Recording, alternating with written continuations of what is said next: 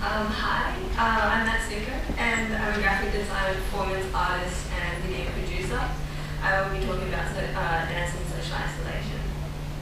So these past 6 months I've been really fascinated about this social phenomenon in Japan, which my family has been entangled in for the past 10 years. And this social phenomenon is called the hikikomori phenomenon.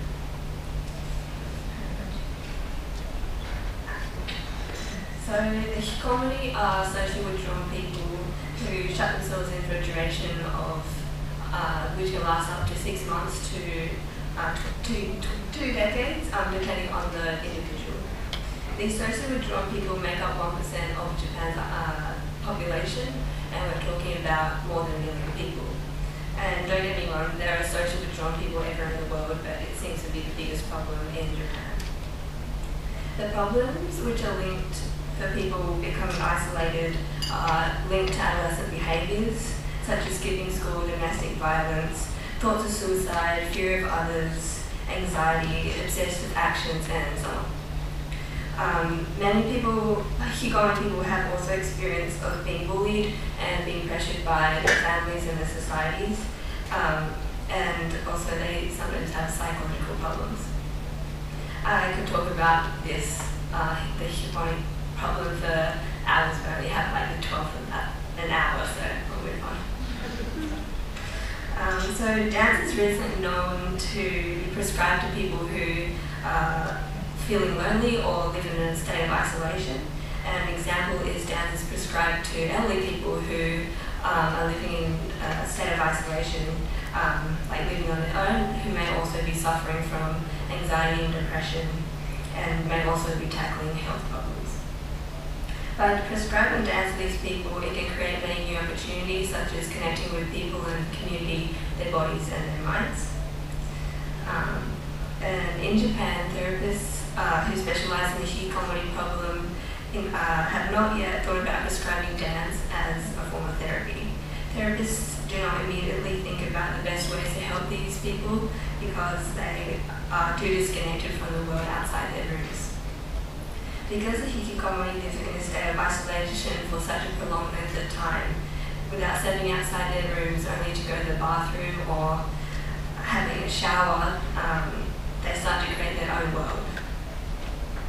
Their working hours slip later and later, eventually becoming reversed from everyone else's.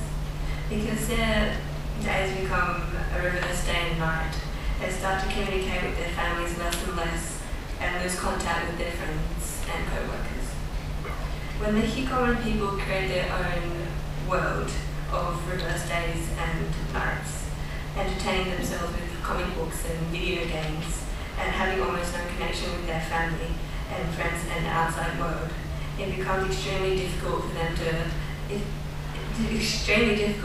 drag them outside of the fake reality they have created for themselves. So the only way to get them out of the state they're in is to reconnect the communication with their family and then eventually to the society. It's important to connect the family to the society, which is simple, but connecting the individual to the family, then the individual to the society can take a very long time. So as you can see here, there's a diagram. So the top one is called the hikikomori system, and then the bottom one is called the healthy system. So in the top one you can see that all the circles are disconnected. So the very inside, the middle circle represents individual, then the middle one represents a family, and the outer represents a society. And so this diagram shows that the individual can only connect to society through their family. So once the individual is connected to the family and the society, the individual and the family and the therapist can start to think about how to the best way to help them return to society. A survey was conducted by Saito Tomaki, a Japanese psychologist who specializes in puberty and adolescence, conducted a survey asking doctors what sorts of activities they thought would be meaningful to a patient to return to society. So the responses were as follows: psychiatric daycare facilities, 56%, a part-time job, 34%, an acquaintance or relative's workplace, 33%, an organisation for people with similar hobbies, 25%, a facility for people to hang out, 22%, and a workplace for people with psychiatric disorders, 22%. So all of these reasons are valid and valuable, and trying to help the individual return to society will really depend on the individual. But in my opinion, I think dance therapy should be up there. It might come under an organisation with people with similar hobbies, but because dance therapy is a form of physical therapy that works, Japanese therapists should consider dance as another serious activity to help these people return to society. This is because dance is inspiring. It connects people to the community, their minds, their bodies, and it also allows them to get a better understanding of themselves. So what I say is, stop dance.